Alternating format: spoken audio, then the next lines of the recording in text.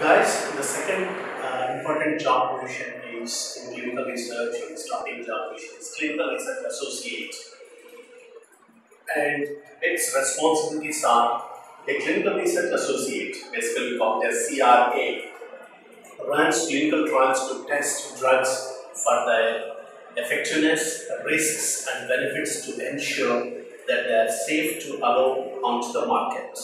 You will work on new and existing drugs and will usually be employed by either a pharmaceutical company or a contract research organization, that is a CRA. The CRA will be involved in all stages of the clinical trials, including identifying an investigational site and setting up, initiating, monitoring, and closing down the trial. The CRA develops and writes clinical trial protocols outlining the purpose and methodologies. Clinical Research Associate presents trial protocols to a steering committee. CRA designs data collection forms known as case report forms, which we call it as abbreviated as CRFs. CRA coordinates with the ethics committee, which safeguards the rights, safety, and well-being of all trial subjects. Manages regular authority applications and approvals that oversee the research and marketing of new and existing drugs. CRA identify and assess the suitability of facilities to use as the clinical trial site. He also select an investigator who will be responsible for conducting the trial at the trial site.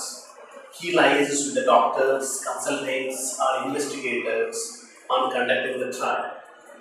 He set up the trial sites, ensuring each center has trial materials, including the trial drug often known as the investigational medicinal products, IMQ.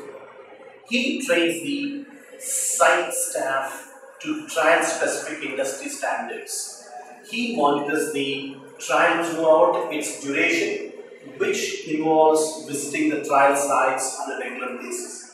He verified that data entered onto the CRF is consistent with the patient clinical notes known as source data documentation verification, SDV, source data verification or document verification.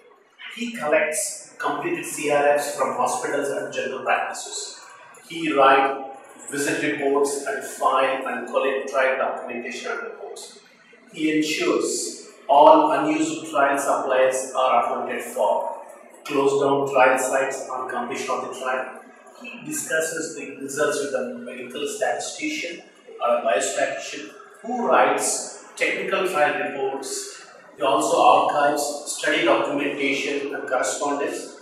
He prepares final report and occasionally manuscripts for the publication.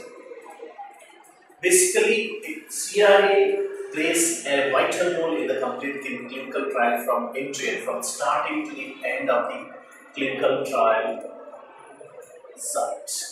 That's it. We'll talk about the other responsibilities. Thanks.